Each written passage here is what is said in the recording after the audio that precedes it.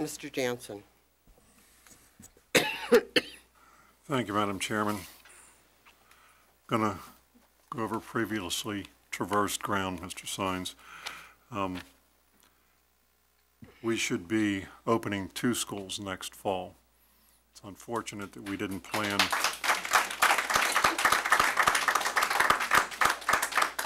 did not plan that far ahead. We must start the planning process for these other students that are moving in, so that when we finish this school, we don't have another 300 or 400 students overcrowding the current schools, waiting for another 4 years. That's not acceptable.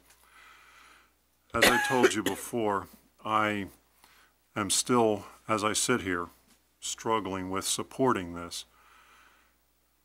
My concern is, as I stated previously, we approve this.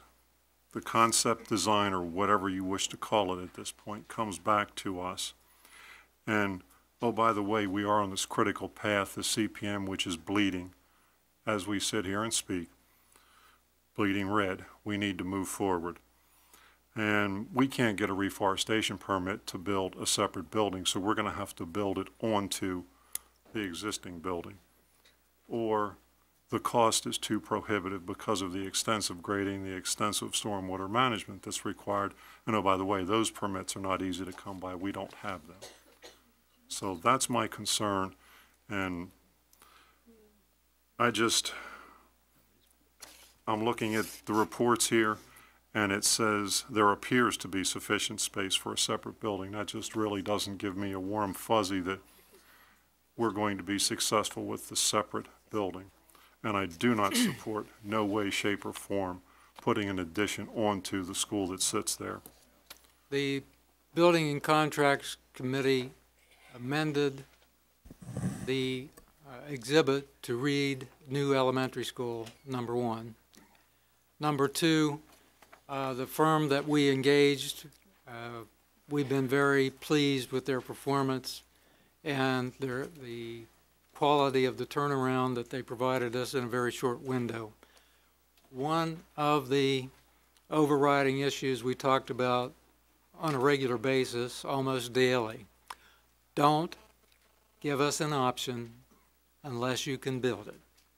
Now, the permitting is certainly problematic. We have civil engineers on staff. We're intimate with the school campus.